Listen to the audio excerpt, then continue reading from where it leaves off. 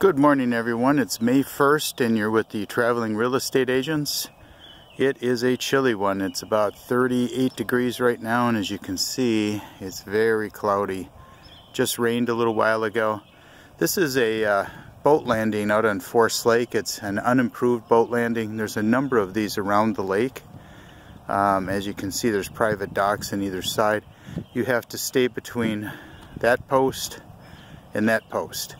But there's a lot of access to this lake. This is part of what they call the Bay Area.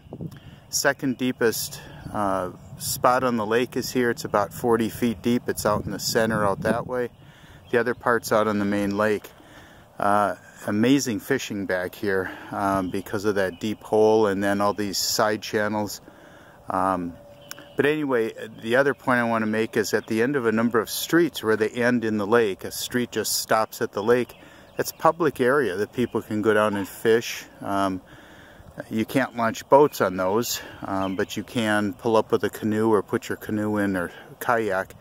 But it does give access, like I said, all the way around this lake. And it's a good-sized lake. I guess that's pretty much it. I just wanted to show you this and let you know. There's one of the buoys out. The DNR's been out to get buoys. There is nobody out today. It's chilly and the fishing season hasn't opened.